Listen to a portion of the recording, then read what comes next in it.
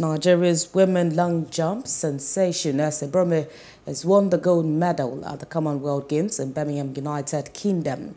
The three-time Africa's senior champion leaped 7 meters to win gold and set a new Commonwealth Games record, breaking the Games record set by Brian Thompson 6.97 meters with a 6.99 meters jump. Brume also won the Commonwealth Games long jump in 2014, failed in her first attempt with a no jump. The second attempt saw her jump to the new Games record of 6.99. A fifth and final attempt also saw her go past the new Games record with 7 meters.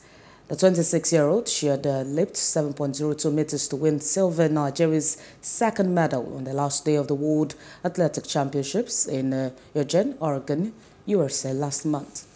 Hello, hope you enjoyed the news. Please do subscribe to our YouTube channel and don't forget to hit the notification button so you get notified about fresh news updates.